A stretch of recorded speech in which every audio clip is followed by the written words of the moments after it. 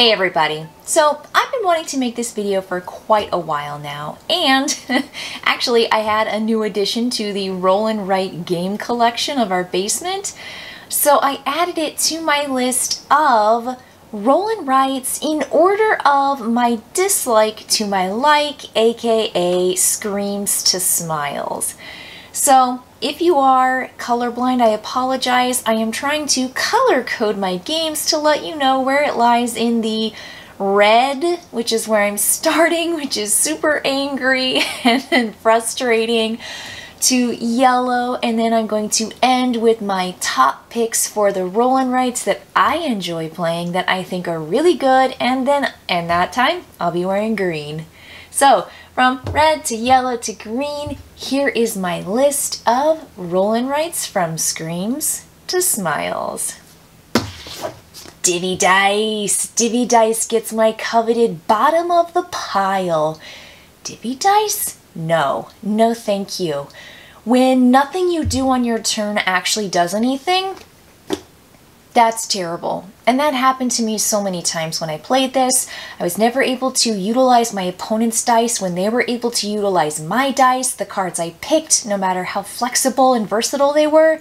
I could never finish my stinking cards, and I could never get the victory points. So stink on you, Divvy Dice, boo boo boo. Never a fun experience. I don't think I've ever screamed as much as when I played Divvy Dice.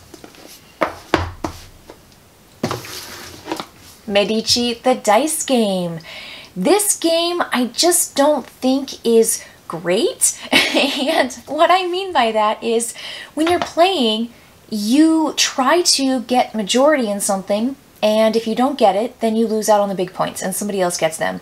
And so if you've put all your focus in on the goods or on the shipping aspect with the high numbers and you don't get it, well then you just don't win. And you can try for it and get second or nothing, and you just lose then. And I don't like that.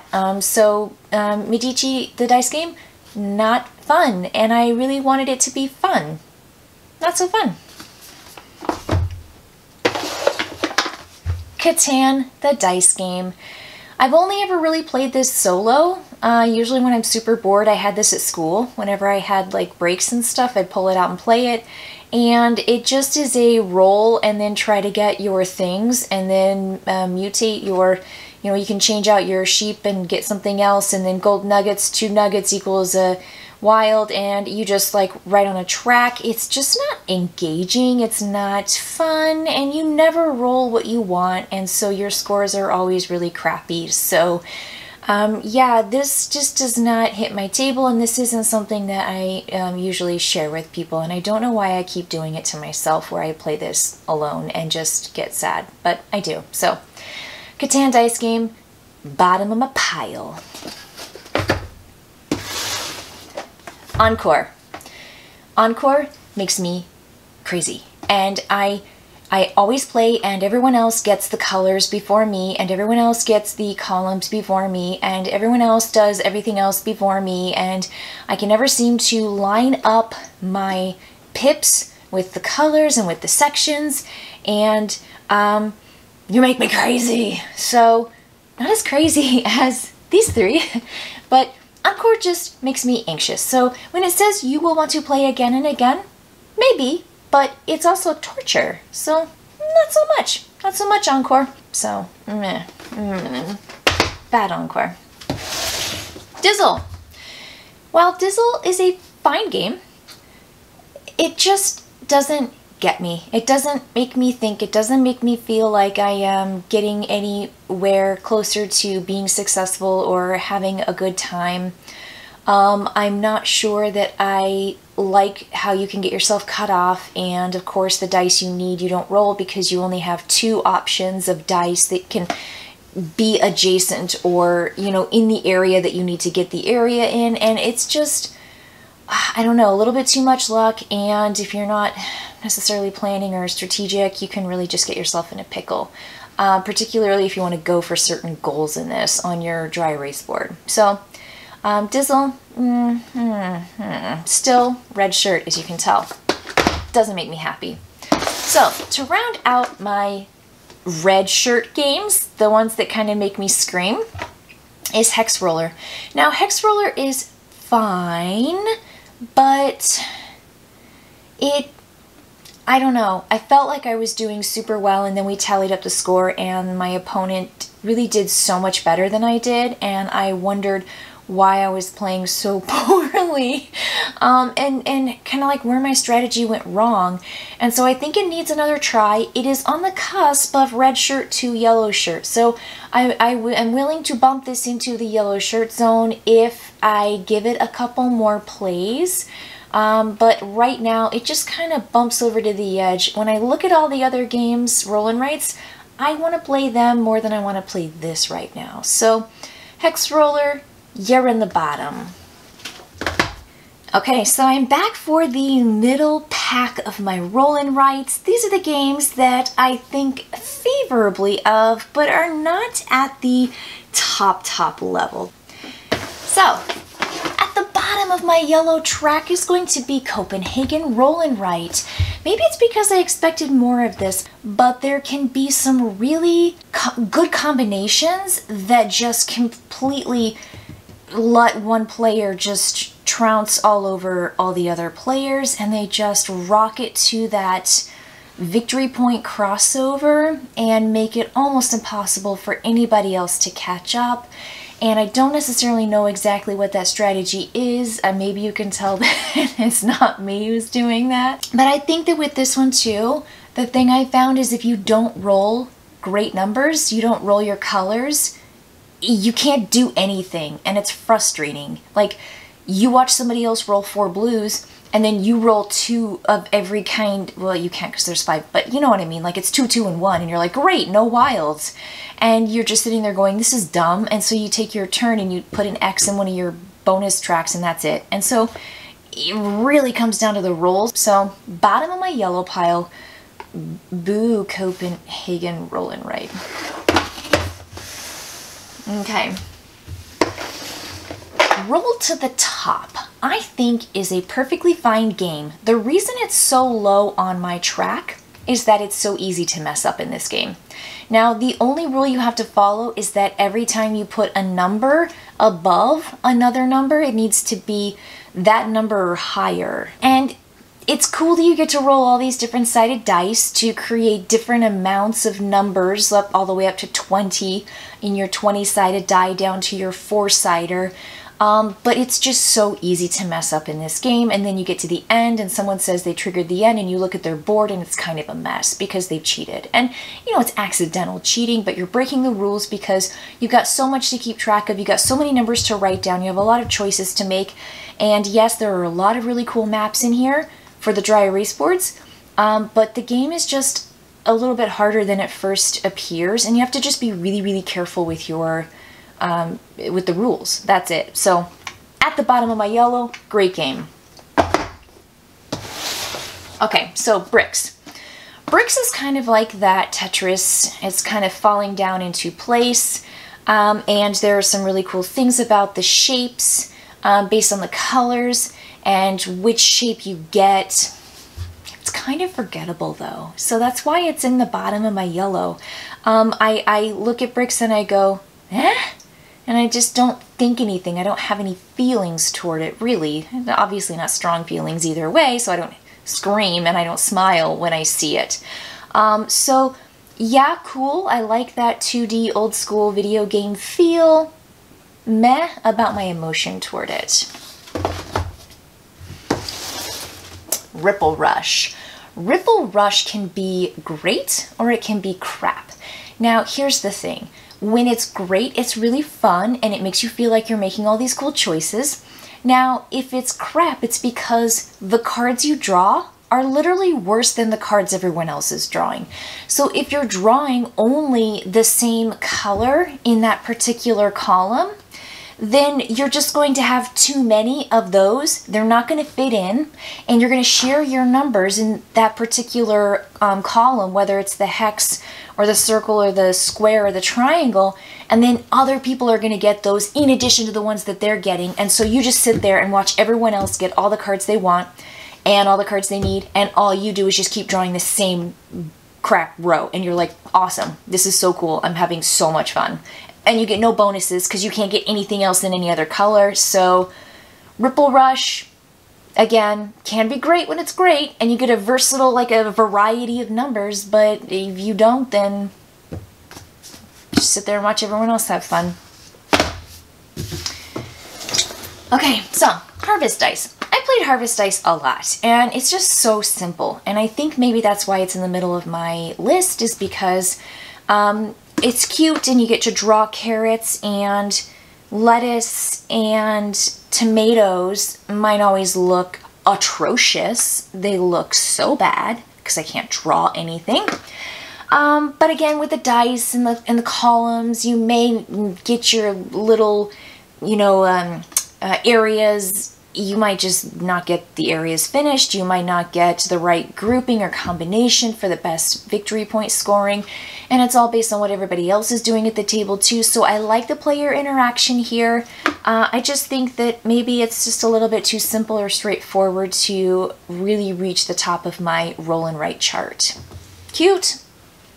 I love harvest themes. Mosaics.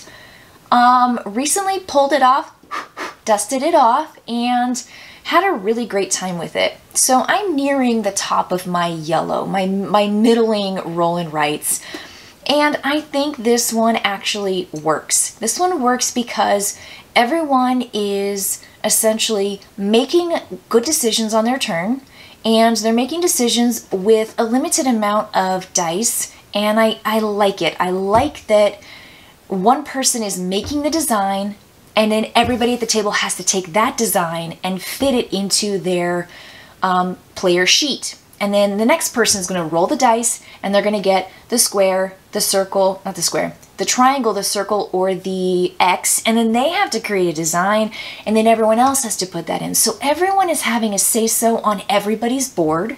It's interactive. There's a little bit of a fudge factor here that they allow you to kind of put over, as long as it's the same symbol, the same shape. You can like cross over into already written areas. This is really cool. It's just super abstract, and I think that's why it's still in the, you know, it's the high end of my yellow, but I think it's good. Mosaics is just good. So if you remember this, it's better than you remember. I'm a huge fan of Can't Stop. And this is Can't Stop Express, and I think it actually does a really good job of can't stopping without getting out all of the little traffic cones and having the dice and having the little white traffic cones and the big old plastic board with the stop sign. In Express, you have your own sheet, you're rolling the dice, but everybody is really trying to maximize the combinations, so everyone's taking different combinations, and if you get a lot of one particular combination, like let's say 7 or 8 or 6, then you're gonna get victory points past a certain threshold. But if you start super hard ones, you're gonna get negative points, and they are a lot of negative points. This game is fun, it's easy, and I like playing it when I don't want to pull out Can't Stop, the big game. And rounding out my yellow zone of roll and writes that don't make me scream or smile is Bloom.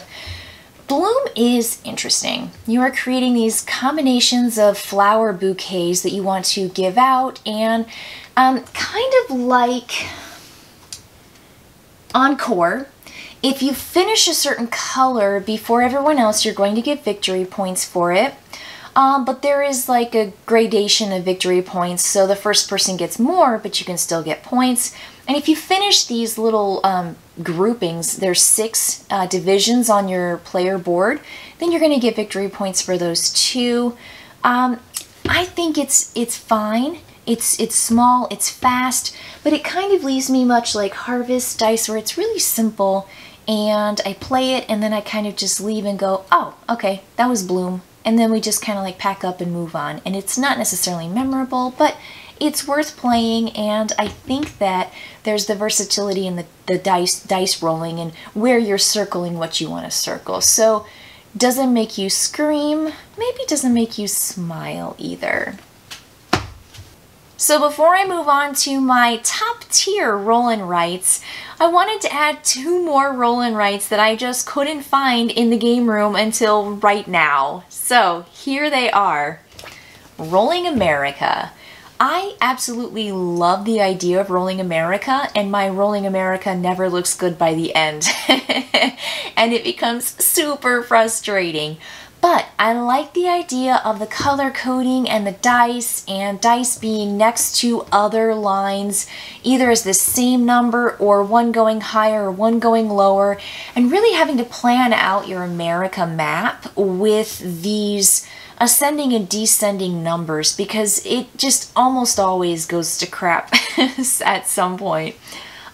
So I like Rolling America. I like how fast it is. I don't know if I've ever won a Rolling America, but I do have a pretty good time. So Rolling America is going to go into my yellow stack that I enjoy, but don't necessarily leave me feeling great afterwards. So I'm going to stick Rolling America right in here.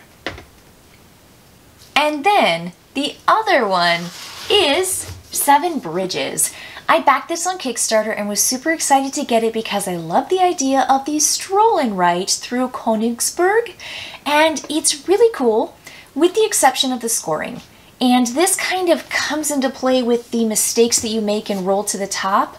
The end scoring is just everyone spending 10 minutes counting all of your trees, counting all of your buildings, counting all of your exits, counting all of your this, counting everything. And so it becomes super tedious, but I do like this and I do want to explore it more and play it even more than I already have, but I like it. I think it works really well with a variety of players. I just think that it might have some end game scoring where people could mess up super easy, but they also could just get really tired and just bored with the scoring because everyone has to count up all their own stuff. So 7 Bridges is going to go right above Roll to the Top and right below Bricks in the yellow section. Okay, so green means go all the way. These games in this section for roll and writes are always wins in my book, no matter whether I win or not. I love these and I will play them anytime. I will share them with anybody, and I think they're just really, really good games. So, a very new game that just made it into this video is Rajas of the Ganges Roll and Write. I am a huge fan of Rajas of the Ganges, and I will play that game anytime. I play that online, I play that whenever I can get people to play it with me. So, if I don't want to get into that big of a game and a board game, this is actually a really, really good version of that in dice and paper version. I'm just so stunned, I'm shocked that this game works so well. So you have the same kind of dice rolling and selection of where you want to place your action, essentially. So there's the river, there's all the different people that give you the bonuses, there's the way of getting your monuments kind of beefed up, and then there's this giant map in the center, and you're going to be like mapping your way around, getting market points and sanctuary points and all sorts of stuff. I think Rajas of the Ganges Roll and Write is a stunner. So this absolutely makes it onto my green shirt list for Roll and Writes. I will pull this out quite regularly. So very exciting, absolutely love it. I think it's great.